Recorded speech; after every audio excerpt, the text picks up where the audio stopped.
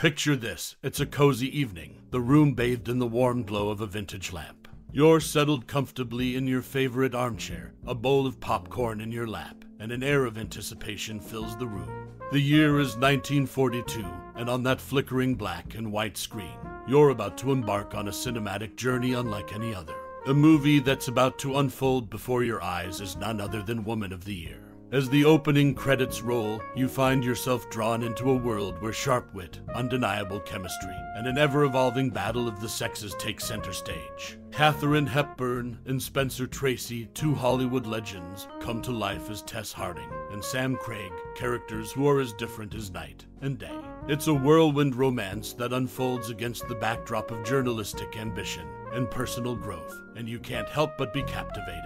Perhaps you recall the first time you watched Tess attempt to cook breakfast with comedic calamity, or the moment when Sam's exasperation with her unflinching dedication to her career turns into a touching realization. These are the moments that make Woman of the Year an unforgettable classic, etching its way into your heart and memory. Now, let's dive a little deeper into this cinematic gem, uncovering some random facts about the show that you might not know. From behind-the-scenes anecdotes to the enduring legacy of Hepburn and Tracy's on-screen chemistry, we'll unravel the layers of this remarkable film that has left an indelible mark on cinematic history. So, sit back, relax, and join us as we explore the fascinating world of Woman of the Year. Get ready for a journey that's as enchanting as it is enlightening, and discover what makes this timeless classic a beloved piece of cinematic art. In 1942, the movie Woman of the Year made headlines not just for its on-screen chemistry, but also for the behind-the-scenes love story that developed. Katharine Hepburn, standing at 59, and Spencer Tracy, just a tad taller at 510, were an iconic Hollywood duo. Reportedly, Hepburn's first words to Tracy were, "Mr. Tracy, I believe I am too tall for you." Producer Joseph L. Mankiewicz quipped, "Don't worry, honey. Hell soon cut you down to size." Despite warnings from her friends about Tracy's commitment to his wife, Hepburn fell in love with her co-star. Out of respect for Tracy's wife and her contributions to charitable work for the deaf, the romance remained out of the public eye. Hepburn, a close friend of George Cukor and a frequent collaborator, initially wanted him to direct the film. However, for Tracy's comfort, she hired George Stevens, known for directing her in Alice Adams. Hepburn explained, "I just thought he should have a big, manly man on his team, someone who could talk about baseball." Cukor, later a good friend of Tracy, would go on to direct both actors in several successful films. Woman of the Year not only showcased the Hepburn-Tracy charm on screen, but also hinted at the off-screen chemistry that would define their relationship for years to come. This 1942 film became a stepping stone for one of Hollywood's most enduring love stories. In the 1942 movie Woman of the Year, an interesting anecdote involves the first scene shot, which was the character's first date in a bar. Katharine Hepburn, who played the lead role, was quite nervous during this scene and accidentally spilled her drink. However, her co-star Spencer Tracy didn't miss a beat. He calmly handed her a handkerchief and continued with the scene. Hepburn, ever the professional, decided to incorporate the mishap into her performance. As she tried to clean up the spill, the liquid eventually dripped through to the floor. In a bid to catch Tracy off guard, she even went under the table, but he stayed in character, keeping the cameras rolling throughout the entire incident. This behind-the-scenes story showcases the dedication of the two legendary actors, Hepburn and Tracy, to their craft, as they turned an unexpected mishap into a memorable moment on screen. It's worth noting that Hepburn and Tracy started production by addressing each other as Miss Hepburn and Mr. Tracy. However, within just a few days, they had become so comfortable working together that they switched to a first-name basis. Tracy, in moments of frustration, would sometimes refer to Hepburn as Shorty or simply as that woman. Additionally, during the making of Woman of the Year, Spencer Tracy was already living separately from his wife. He spent most of his time in his suite at the Beverly Hills Hotel, while his wife and children lived on a ranch in the San Fernando Valley. This personal aspect of his life was unfolding parallel to the on-screen chemistry between him and Katharine Hepburn, adding an intriguing layer to the movie's production. In summary, the 1942 film Woman of the Year not only delivered a compelling on-screen story, but also had its share of interesting off-screen moments, from Katharine Hepburn's nervous spill to the evolving dynamic between the iconic duo of Hepburn and Tracy. These details provide a deeper appreciation of the movie's production.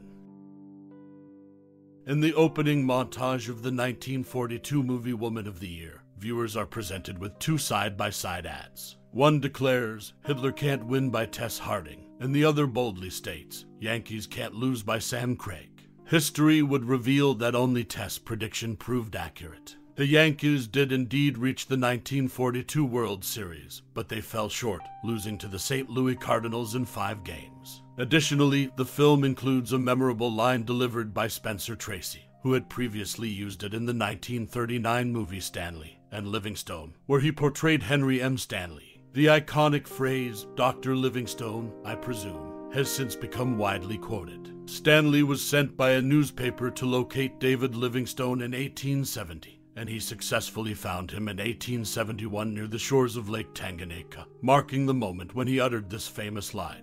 Moreover, Woman of the Year had a notable Broadway adaptation. The Broadway musical version premiered at the Palace Theater on May 29, 1981, featuring Lauren Bacall and Harry Gardino in leading roles. This production ran for an impressive 770 performances and received nominations for the 1981 Tony Awards in the categories of Best Musical, Book, and Score. These details provide a glimpse into the historical and cultural significance of Woman of the Year and its enduring impact on both the world of cinema and Broadway. It remains a testament to the talents of its cast and the timeless appeal of its themes.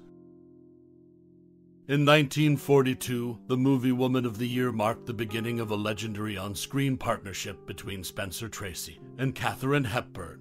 This film was the first of 9 in which the iconic duo would star together. Tracy and Hepburn's chemistry on screen would go on to become one of the most celebrated partnerships in Hollywood history. One notable difference between the two stars was their approach to acting. Hepburn was known for her love of rehearsal and meticulous preparation, while Tracy preferred spontaneity and often delivered his best performance on the first take. Hepburn had to adapt to Tracy's style to maintain their on-screen compatibility. During the production of Woman of the Year, it became evident that Tracy and Hepburn were romantically involved off-screen. Normally, studio executives would try to suppress such relationships due to concerns about negative public reactions. However, in this case, they took a hands-off approach. Part of the reason was the discretion of the stars themselves, but another factor was Katharine Hepburn's role in helping Spencer Tracy with his alcoholism. When Tracy struggled with drinking, Hepburn would wait outside his hotel room until things calmed down before going in to help him sober up.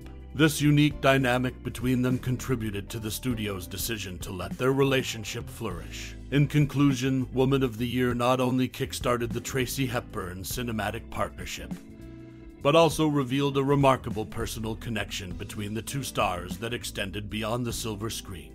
Their on-screen magic and their unique off-screen bond continue to be remembered as a remarkable chapter in Hollywood history. As we draw the curtains on this cinematic journey through the remarkable filmography of 1942, we find ourselves at the intersection of love, ambition, and the ever-evolving dynamics of relationships. Woman of the Year stands as a timeless testament to the complexities of human connection, wrapped in the elegant aura of its era. In the luminous world of Katharine Hepburn and Spencer Tracy, we witnessed the sparks of two distinct souls colliding, each a luminary in their own right. The clash of their worlds, the collision of their passions, and the orchestration of their hearts serve as an allegory for the intricate dance we all engage in when love finds its way into our lives. The film's portrayal of Tess and Sam's journey is a mirror to our own pursuits of love, success, and the delicate balance between them. Have you ever found yourself engrossed in the spirited debates of Tess and Sam as they grapple with personal and professional ambitions? Did their witty repartee and undeniable chemistry resonate with your own experiences of love's complexity? Woman of the Year invites us to reflect on the myriad ways we navigate our relationships with humor, intelligence, and the inescapable allure of our hearts. Now, it's your turn to step into the spotlight. We'd love to hear your thoughts and memories of this iconic film. What moments left an indelible mark on your heart? How did Woman of the Year weave its narrative into the fabric of your life? Share your insights and cherished memories with us, for it's in these stories that the true magic of cinema comes alive.